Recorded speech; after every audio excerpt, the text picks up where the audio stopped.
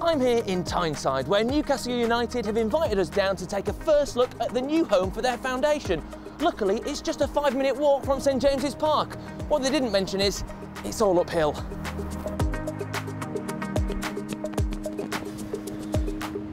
Over 20 organisations came together to make this incredible £8 million project a reality, which leads to the obvious question, who'd you pick to cut the ribbon?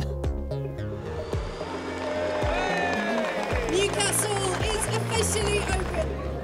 The site that we're actually on was the site of my youth club growing up. This is where it all started for me, the little community centre that we used to come to, me and my sisters, to play football, to play sports, to feel part of the community.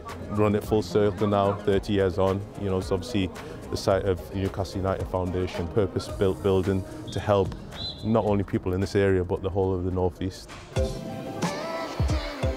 It's brilliant that we've been able to design a building that really supports mental health, supports physical activity, supports digital learning. We've had such great feedback from the young people that have already taken part in our activities, and we're just looking forward to delivering more. I think if you can give everybody an opportunity to play the great game that we all love, you never know what can happen from those early experiences. But I think the great thing about this is for all ages, male, female, it really is a facility for everybody. The impact that we've had on individuals' health is huge, so we are very aware of how vital our programmes are to the community that we operate in.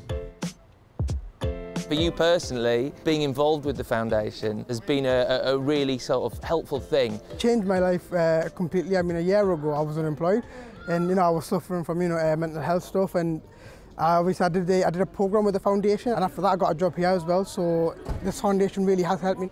It's amazing to see how far I've come from where I was a year ago to where I am now.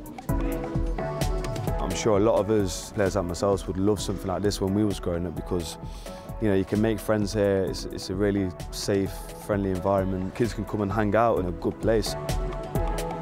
Newcastle, especially the city alone, football is the one thing that's for everybody, no matter what colour you are, no matter where you are. Football is the one go-to, and to have the stadium so close to the building, it's just such an amazing sight, and everyone that comes here, they just love it. It's going to make a real difference to the area, isn't it? It is, and that's what it's all about, I think, uniting people in sport and giving them an opportunity to play the game.